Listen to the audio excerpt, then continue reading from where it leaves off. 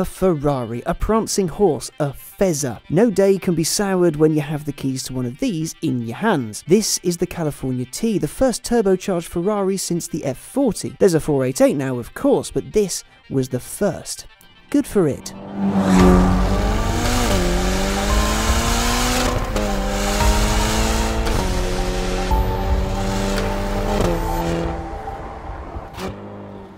This is the second generation of the new breed of Ferrari California. The first one came with a 4.3 litre naturally aspirated V8 with 453 brake horsepower and 358 pound-foot. Like the T, it was something of a first, Ferrari's first V8 front-engined car. Subjectively, it wasn't the prettiest thing in the world, and some critics weren't a fan of its drive. However, Ferrari sold loads of them, and here's why.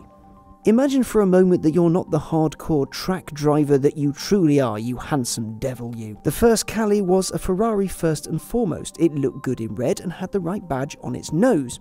The interior was full of shiny buttons and soft leather. It could be a coupe, or when the weather's good and you wanted people to see you, a convertible.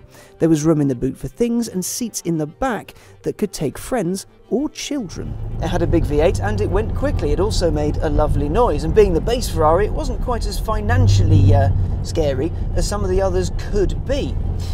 Most importantly though, it wasn't as intimidating as some of the big V12s or mid-engine V8s could seem. It was a normal car but with a Ferrari twist on it. Not big, not scary, just lovely.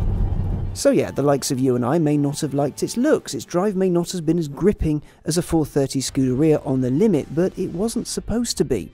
It wasn't for us, it was for people who want nice things to go about their business in. That all cleared up? Good. Now the new one, the T. Its folding metal hardtop will do its thing in 14 seconds, but because it's cold and I'm a wimp, it's firmly staying up. Now styling wise, it's nowhere near as fussy as the car it replaces. I think it's really, really pretty. There's some really fine lines going around the car. My favourite bits though are the headlamps. They just seem as though they've been placed delicately on the body.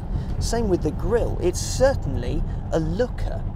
The interior is as Ferrari-ish as you'd hope, leather here, there and pretty much everywhere. It's not as driver-focused as an F12, but that's not the key here. It's a car for cruising, not for lapping the ring. Roof up or down, unsurprisingly, the interior is a fine place to be. Now onto this thing's party piece, its new shiny engine.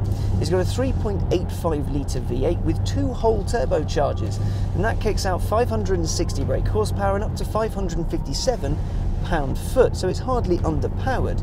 0 to 62 takes 3.6 seconds, and its top speed is 196 miles an hour, so it's not exactly slow. Now you will have noticed when I was talking about torque that I said up to. That's because in the lower gears the torque is limited for 2 reasons. The first, presumably, so you don't kick yourself off into a hedge mid-corner when you're having a second gear blat, and the second, definitely, because Ferrari wanted to make this thing feel like a naturally aspirated car when you're pottering about and having fun, so the torque comes a bit later. So you can actually have your old school Ferrari cake and eat it. That's clever. It means you can have your typical revvy Ferrari fun times in town, then when you get to Route 1 or 66 or the M25, you can pop it into higher gears and ride all the way home using lots and lots of lovely torque. The turbos also mean it's capable of 27 mpg in the UK, which is quite un-Ferrari-ish. So with all that in mind, what is the first turbocharged Ferrari since the legendary F40 like to drive? Well, nothing like the legendary F40, that's for sure, because that was all stripped out and hardcore and could be a bit of a handful and had turbo lag. This really doesn't have any turbo lag. The throttle response is fantastic. You pop your foot on the throttle and you simply fly. And when you're flying, you get an amazing soundtrack to go with it. Now, that noise, it doesn't sound as V80 as other V8s I've driven. There's still a little bit of that turbo hollowness there, but it's not necessarily a bad thing. It's quite a characterful, lovely noise. And Ferrari being Ferrari, they wouldn't make a car that sounded naff. So, if you do me the honour, have a quick listen to this.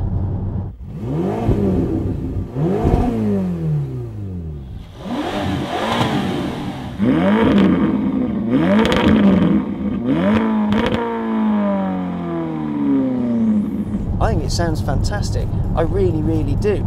The steering, even in the car's sport mode, it's a bit light for my taste, but it does work. You can place the car, you know where it is, you know what it's doing. You do get some great feedback from it.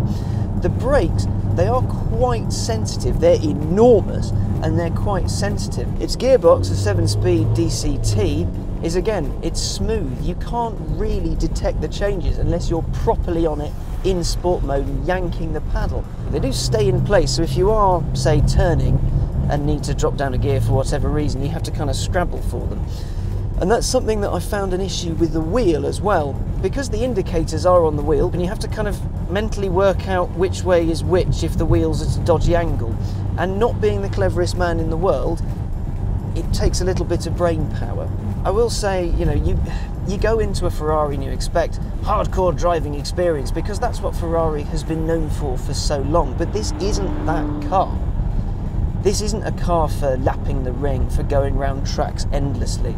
This is a comfortable GT cruiser. It makes a lovely noise, and it's not hard to drive, it's not intimidating. There is room for your stuff. The interior in here is wicked. It does feel super Ferrari-ish, but the thing that's really impressed is the touchscreen infotainment thing. You don't get that on the F12 or anything like that, it's all in the instrument binnacle, but here, it's right there, so everyone can see it. And also servicing and what have you. There is horror stories of Ferraris being incredibly difficult and they're very expensive. But there are plans that Ferrari offer, which means you don't have to worry about servicing. Ferrari will sort the whole thing for you. So in theory, all you need to do is buy one of these and stick fuel in it. That's very user-friendly. The turbo tech simply works. Manufacturers nowadays are having to move to this kind of thing, and it's something that's only going to become more and more prevalent within exotic cars. It's not going to go away, but the good thing is, when big boys like Porsche and Ferrari are looking at this kind of thing, well, it means it's not going to be rubbish because those guys have reputations to uphold. You can't put out a naff car anymore. People are less forgiving. People will put their money elsewhere at the drop of a hat. And this car, this engine, has proved that it's not rubbish, there's nothing to worry about. It's really good, it's really fast, and it feels brilliant when you're on it. It'll do all the exciting stuff as and when you want it to, but it's just a bit more relaxed. It's for a life that doesn't require your hair being on fire everywhere all the time. It feels light, it's easy, it makes a lovely noise, and while it may not be as hardcore as the F12, it still does itself proud. And if you're really keen on having a hardcore California, you can get one with a handling pack. So it has the potential now to be the Ferrari for all occasions. Objectively, it is a brilliant car. It does everything right. Subjectively, well, it might not be the one for you, but who cares? What's wonderful to see here is not only a car that's accessible, but one that uses turbo tech really rather well, the same tech that made one of Ferrari's greatest ever road cars. It can be ferociously fast and fantastically noisy when you want it to be, but also it's so easy to drive that I'll wager even my mum could take one to the library. It may not be the most hardcore car Ferrari offers, but some people don't want hardcore, they just want fun.